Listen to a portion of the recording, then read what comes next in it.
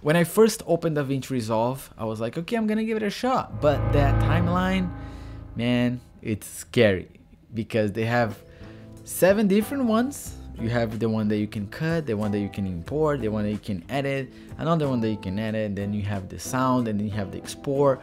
It's a lot of things, but basically you don't need to be scared because you can use just one to do everything, just like the Final Cut Pro. But what you get and what you have with Final Cut Pro is still good, still amazing, don't get me wrong, but that is their limitations. So first things first, DaVinci Resolve is much better than Final Cut Pro when you want to export individual clips. Trust me, saves you a lot of time, and it was like mind-blowing for me, especially now that I'm working on stock footage stuff. To export every single clip was a hustle on Final Cut Pro, but now amazing, life-changing. Dynamic zoom. They have one thing there that you can click on the editing settings tab, and that is like dynamic zoom. You press there, cling, it's there, it's quicker. And if I want to switch, it's just there. I just click, boom, they switch into out, out to in. Amazing, and I like that a lot. Final Cut Pro, you have that option too, but it's not as quick as DaVinci. Free text templates, because I feel like DaVinci Resolve, even that's free version, they have some very nice and professional looking animation texts. Next topic that DaVinci I think it's better is the timeline. I love the fact that I can just drag up and down and add different layers on my timeline. I can just do so much, drag, move around, and I know we have the magnetic timeline on Final Cut Pro, but DaVinci Resolve made so much easier for me personally. And talking about timeline workflow on DaVinci Resolve, I love the fact that I can color my files very quick. Doesn't matter if it has audio, if it doesn't have, whatever. On Final Cut Pro, I need to detach the audio from my clip and then go to colors and then add the layer and then put the name, and this consumes a lot of time. On DaVinci Resolve, just click, change the color, even when you import, amazing. So every time that you add that clip with that color, you have a nice visual and it's super quick, so amazing. And another thing that I think DaVinci Resolve, it's a little bit better, or a lot bit better than Final Cut Pro. You have the ability to grow and expand your skills. DaVinci Resolve have the color section, audio, and the fusion, especially because they have this part where is the after effect of DaVinci Resolve, but in the same program. You don't need to purchase anything, everything is there.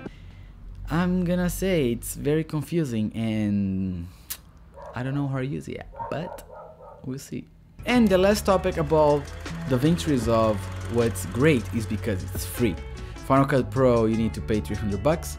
You can pay the DaVinci Resolve version that you have the ability to unlock everything for 300 bucks as well, but you have the version that is free.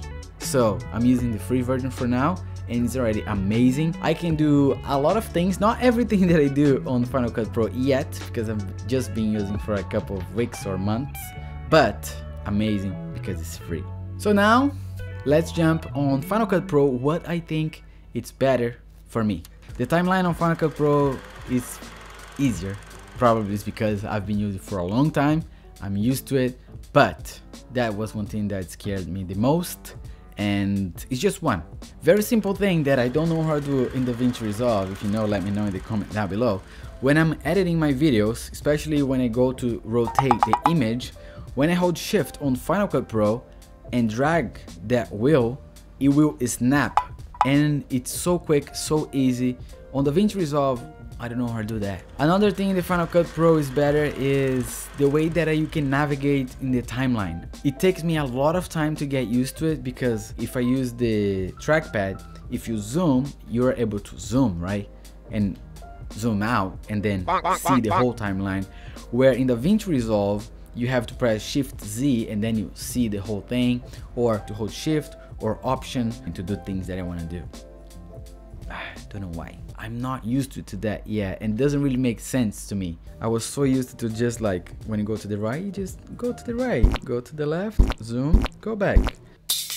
It's different. It's different, and it's a process. Okay, I might have to try to get the mouse and add some shortcuts and stuff there to make it quicker. But when you go to add a project to your timeline, there is so many options, so many different colors, so many different things, because then you change the color of the file and then the timeline, then the output, everything that is a different color, which makes sense so you can have the best quality as you can. But Final Cut Pro is so much quicker. Davinci Resolve is a hustle, especially using Mac. You have to see, learn, minus A and all these things, but way more difficult. And to export, you need to make sure that has the different settings there, more of work. Basically, Final Cut Pro is much better in organizations in regards to sound effects library. On Davinci Resolve, everything is there, but nothing there at the same time, because you have to download the library and then to find the tracks, the sounds that you want. I didn't have a clue how to do that. It was not there. You had to press star star star. How am I gonna know? And then everything is there, but there is no folders to create like a division of categories. It's a bit of a mess. I wish that was easier. If you know how to do that, help me please. So, final thoughts. Am I gonna switch to Davinci Resolve? I don't know. I'm gonna have to practice a little bit more. I'm gonna have to learn more about nodes that I hate so much. There's a lot of things that I don't know yet, but amazing program, and I'm gonna keep practicing and learning and improving on that program, because especially for the color grading aspect, I like spending time on that, and I might gonna do some tutorials. So if you are thinking to make the switch, let me know in the comment down below if this video was helpful. What's your experience so far? Make sure to subscribe for more videos, for more tutorials about Final Cut Pro and maybe Davinci Resolve.